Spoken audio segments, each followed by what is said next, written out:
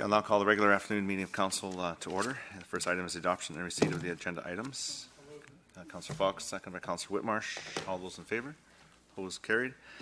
Next items are the adoption of the minutes, special meeting for budget purposes January 16th, and the regular afternoon meeting January 16th. Can I have a motion? Councillor Fox, seconder. Councillor Davis, any errors or omissions?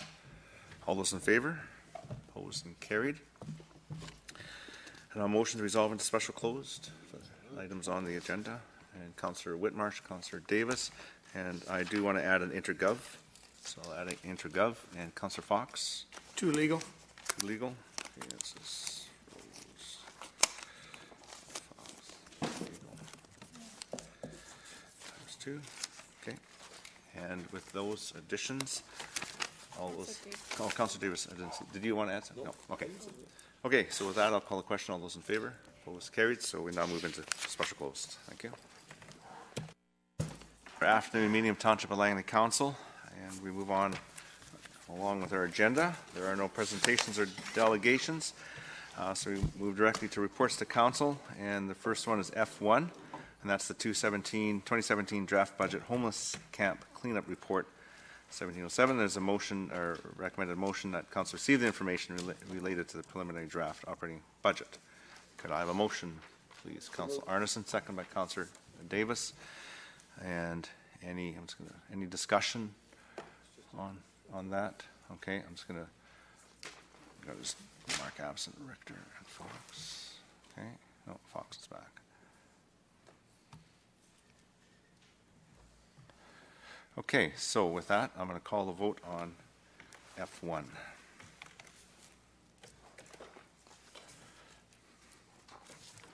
That carries unanimously.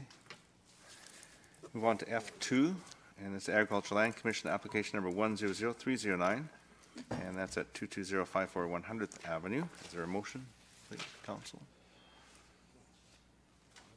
Councillor Whitmarsh moves. Councillor Fox seconds. Discussion on F2.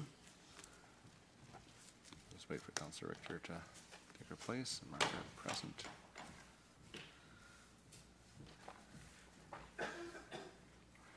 Okay, so we're on F2, and it's been moved and seconded, and if there is any discussion, Councillor Richter, I'll just give you a second to catch up.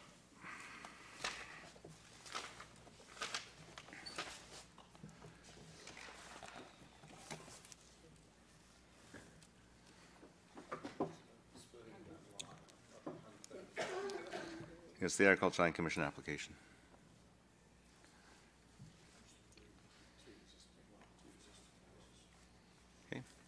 And I see no discussion. I'm going to call the question on F2. Councillor Qualley, you're buttoned. And sorry. There we go. And that carries. Councillor Arneson, Councillor Davis opposed. And we move on to F3. This is budget transfer sanitary sewer system improvements. Could I have a motion, please? Councillor Long, Councillor Sparrow. And discussion, questions on, oh, here we go. Councillor Arneson. Thank you, Your Worship. Through you then to staff. I'm wondering through this report then if there is any consideration if the existing pump station, which is 35 years old, would be replaced, what's its functional life that's still left? Your Worship, these facilities, the pump stations, etc., they have a very long lifespan, exceeding 100 years or so. So there are no expectations to replace the pump station as a whole. Parts and pieces of it may be subject to obviously wear and tear, and they would have to be replaced from time to time. But the pump station itself is not likely going to be replaced. Okay, thank you. I didn't know they had such longevity. And secondarily then, I'm wondering, is Metro in any way responsible for any of the kind of costs for upgrades, or is that because it's related to air quality? Could we make that argument? Your Worship, the pump station improvements are the township's system that have to be upgraded, and as outlined in the staff report, based on the requirements applicable at the time that the pump station went in, that's how the pump station was actually constructed.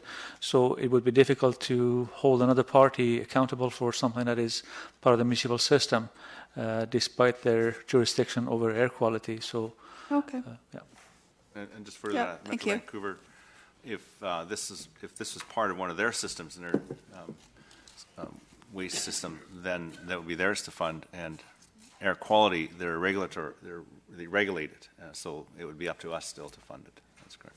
Okay, thank you. Thank you. Councillor Davis? Thank you. Maybe a question through to staff is, the first executive summary, it says, the first paragraph, as can be seen, there are a number of different public, regional, and local, as well as private industry, potential sources of odors that have been identified. Why have we got that in there? Because if we've narrowed it down to the one leaky valve, that's because it says here they're associated, including the air release valves. That would be in the bottom at 96. But Yeah, like, if there's other potential sources, like why have we looked at them and said, well, maybe those guys? Yeah, is there what other potential sources could there be? Your Worship, through you to Councillor Davis, in general terms, there are three potential sources. One is the regional facility. That's the sewage treatment plant that's operated by Metro Vancouver, that's shown with the red square at the top there. The other is the municipal sewer system. That's the blue circles. And then the other ones are the black dots. Those are the private businesses and industries in the area that could emanate odor. The So green triangles. Green triangles. Sorry, the green triangles, yeah. So what is proposed at this point is to go through a process that is one of elimination, and two, one that we have control over.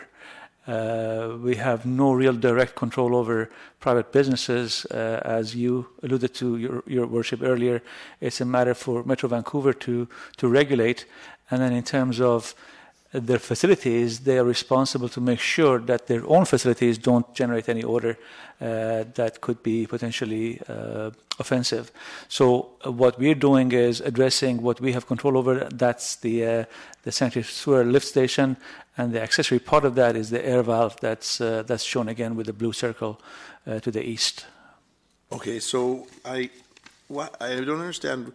If it's broken, why do we have to run the? Wouldn't this be just a maintenance thing? Why do we? It's a lot of money, but why do we have to come to council for this? Like, if it's broken, fix it.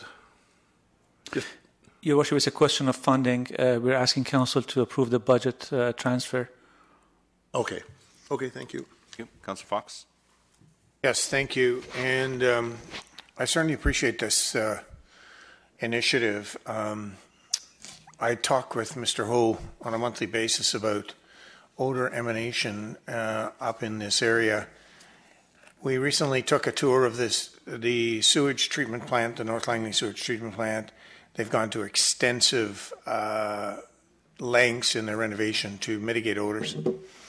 The green dots that you see, or green triangles that you see, I mean, we know that some of the unique odors can emanate from them, Galling and Sons and a few others that are up there doing composting, mixing, and so on and so forth. But I think it's imperative that the township does take this initiative and at least eliminates one other potential cause for odors in this area, because depending on weather conditions, depending on winds, inversions, all those sorts of factors. And I know Metro Vancouver is very aware of this area, very aware of any odor complaints that come in. We did have one earlier in January where a citizen made a complaint, but unfortunately that citizen didn't make the complaint to Metro Vancouver. They just complained to us. But Mr. Ho is aware of that now, and so I think this initiative is a real positive one. Thank you. Any further discussion? Seeing none, I'll call the question on F3. That carries unanimously. And Now we move on to F4. This is the Tourism Langley Destination Marketing Organization Renewal. And there is like the motion here. I think everyone's read it. Could I have a mover, please? Councillor Fox, seconder. Councillor Qualley. Any discussion on F4? Councillor Richter. The motion that we passed in camera on January 16th, and which we subsequently released from in camera, said specifically that Council confirmed that upon approval of the Langley Tourism Board and membership of the list of things, that we would be willing to renew the bylaw at that point in time. Now, my question is, the board has sent us a letter saying they're willing to put a proposal forward to the membership, but the membership hasn't approved that proposal. So what happens if we go ahead with this and the membership at their 2017 meeting, AGM, does not vote in favor of giving us the list of conditions that we've asked for? Mr. Becken. Thank you, Your Worship. The overall generalized statement is correct. The Tourism Board did not elect to have a special meeting. Instead, what they provided us with is a letter that's in your distribution package of today, dated, I think, January the 25th, that and now clearly indicates they're prepared to endorse or recommend to the membership the changes we've suggested. That was our original request. When it was not complied with, we then strengthened our request. At that point, then, the question arises, well, what happens if they don't come forward? And it's a very good question. The technical answer is we'll have passed a bylaw. That bylaw would likely have to remain in full force and effect for at least 1 year. At that point, we would be able to rescind it. And why we would say that is because the province then, through their process, requires yearly updates. And if we were to remove our endorsement at that time, that means the whole matter would then not meet the technical requirements of the province and the money could not be collected. So that process gives us the comfort that there is a bridge here that would work for us if the membership does not so agree. The question then arises, well, what would be the future in that context? It would then mean starting up a brand new organization, probably with a year or so downtime, and going forward with the new organization as was originally contemplated, meaning that it would be a township-centric organization. So the bylaw that we're going to vote on later on this evening can be repealed then within a year? Any bylaw can be repealed, which would deal with the collection, but the real challenge is making sure that the licensing requirements are corrected or met. And right now, the province clearly has a process as outlined in these 5 points in terms of what must take place in terms of the plan and the adoption process. So with that background, these other points would fall as well, and I believe the province then would be required to suspend any sort of collection or tourism organization activities. But again, that may take a year to work out. Okay, thank you. Councillor Qualley. Thank you. I was at the meeting when Tourism Langley made the decision to proceed with our request. And in fairness to the board, they have no staff left at Tourism Langley. There is one contract employee left there. They had, even if the board wanted to call an extraordinary AGM, the board of volunteers is feeling a bit beaten down at the moment. They've been through a rather arduous process in the last few months. And so their ability to even pull together an extraordinary AGM, I think, might have been something that they maybe couldn't have facilitated. So I think they're operating in the best faith possible. They are doing everything they can to recognize the importance of the requests that we've made, and they did make the concession when they sent the letter back, acknowledging that they would be putting forward the recommendation to the board. So this is a volunteer board of directors that we're dealing with, and we have to just be cognizant of the fact that they haven't got any staff left at all over there. Thank you. Any further discussion? Councillor Richter? Well, if the organization is that empty right now, moving forward with keeping it going, is this going to be very problematic in terms of getting any kind of service from them? Because if they've got no staff, how are they going to get things done? Thank you. I know I wanted to make a comment, Councilor Qualley isn't on the list. I just want to say that I think the Township of Langley Council has made some requests. The board has acted in good faith and responded to our requests, and I think we need to act in good faith in that they will do everything they possibly can to maintain their organization.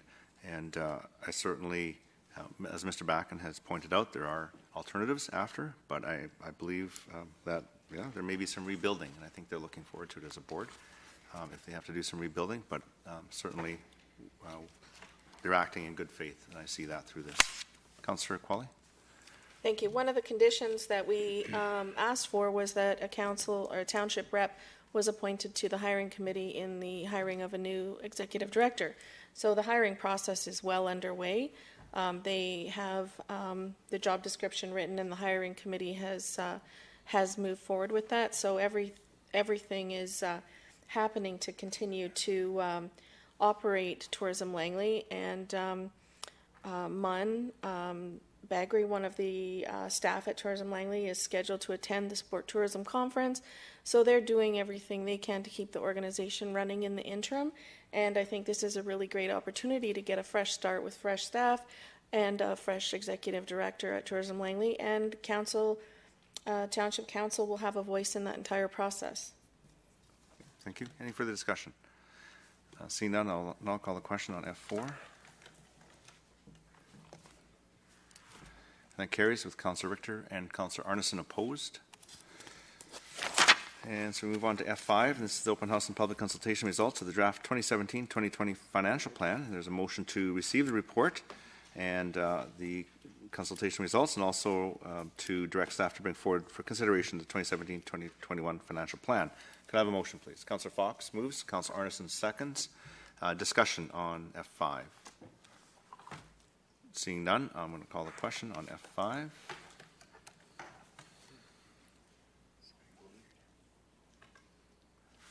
Carries unanimously.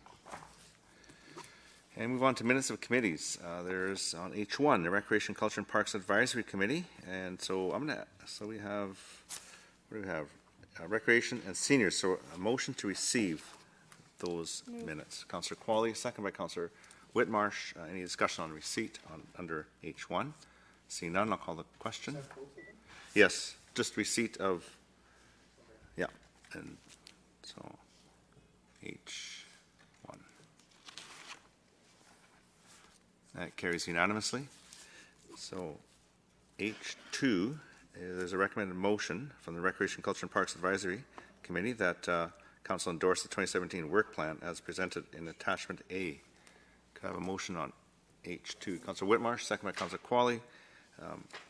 Any discussion on H2? Seeing none, I'll call the question. Okay. Councillor Fox. Carries unanimously. H3 is the Recreation, Culture, Parks Advisory Committee recommended motion that the following committee members be appointed to the Museum Advisory Group as outlined in their terms of reference, and that's Kay McComish and Kelly Holmes. Councillor Fox, seconder. Councillor Qualley, discussion on H3. Seeing none, call the question. Carries unanimously. Is there any other business? Councillor Richter.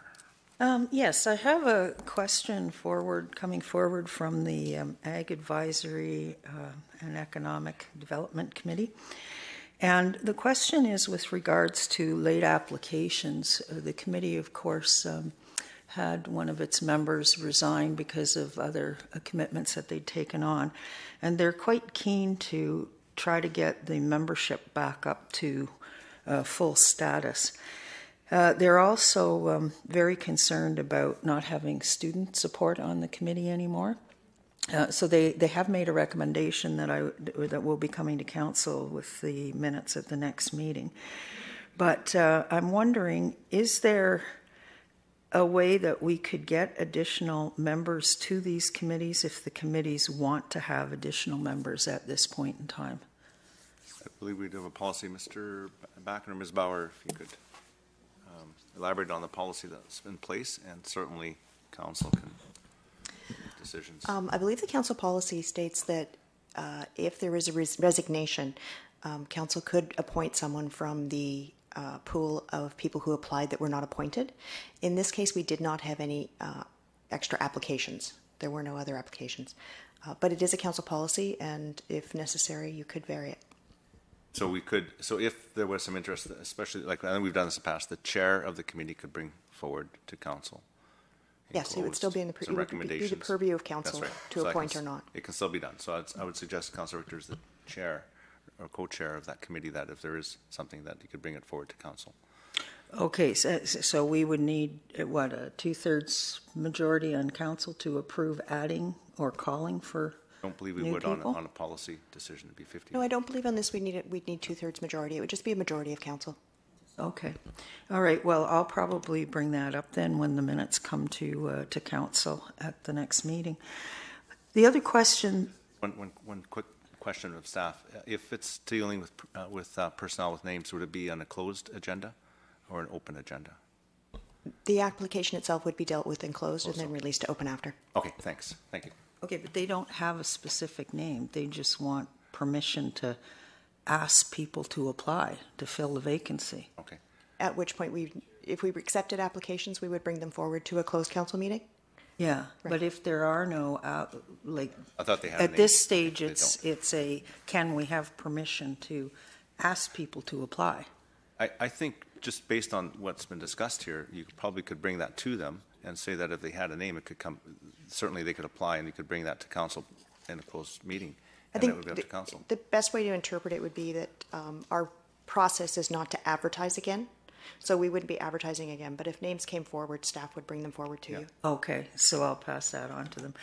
The other question that they had was with regards to student support for various projects. For example, the committee is in the process of developing its work plan for council approval. And some of the activities that they wanted to look at included agritourism, putting together some sort of a tourism inventory, businesses that promote buy local.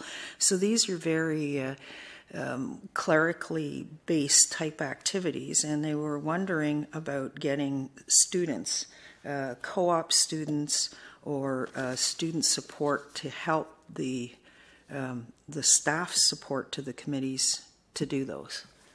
So I recall having had a discussion around collective agreement provisions a while back, but is this something that staff could look into and let us know about?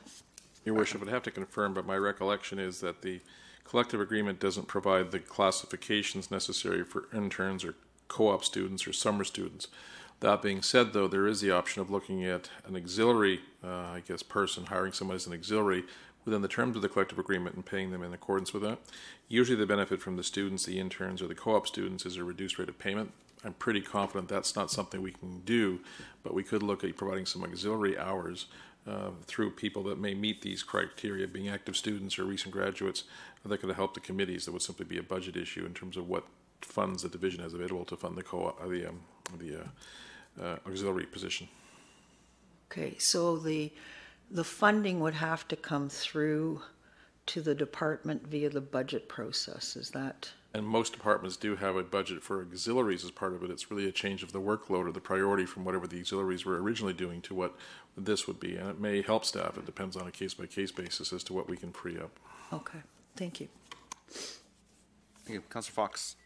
Yeah, shouldn't we be advertising? I think Ms. Bauer mentioned the advertising. If we've got vacancies and the committee wants to fill them, shouldn't we be giving everybody a fair chance rather than them selecting people? So, Your Worship, the policy was we do not advertise. When, in fact, we would wait till the next go-round because otherwise we're perpetually advertising. So the recommendation, I think, would be coming from the chair of people known to be interested so that we could actually bridge the gap until the next appointment season, which is sometime away, September, actually. I think that's how we've done it in the past. There have been some interested parties that have been brought forward, or, as you said, applications that were didn't make it the first round. Yeah. So, Councillor Sparrow. Oh, I just have other businesses. Are Yep, we on still to another that? business. Yeah, it's your. Oh, okay. I just wanted to actually comment or commend staff. I hope it was staff that has done it. But as someone who's out running and now the snow is melted and the ice is gone, I can be back outside again. In the Walnut Grove area, they have put additional street lights and in the area of where the crosswalk is. I don't know if that was a program maybe done through BC Hydro or how that was done, but they've added these additional lights, and it made a huge difference I would very often almost get hit by cars when I would be out on my runs at night, and knock on wood, it hasn't happened for a bit now, and I think that lighting has definitely made a big difference. So I don't know if it's done throughout the township where those additional lights were added, but I know certainly in Walnut Grove that they have, at most of the intersections, added those additional little lights that kind of come off that are directed to the crosswalk area, and it just has made a huge difference. So I just thought I wanted to mention that. I don't know if Mr. Seffi knows anything about that or not, but if you should just say yes, and it was all you're doing. Perfect. Thank you, Mr. Seffi, for Thank you, Mr. Seffi. for Yeah. installing all of those additional Yes. lights. Thank you. Any other business? Seeing none, motion to terminate. Councillor Davis, second by Councillor Long. All those in favor? Opposed? Carried.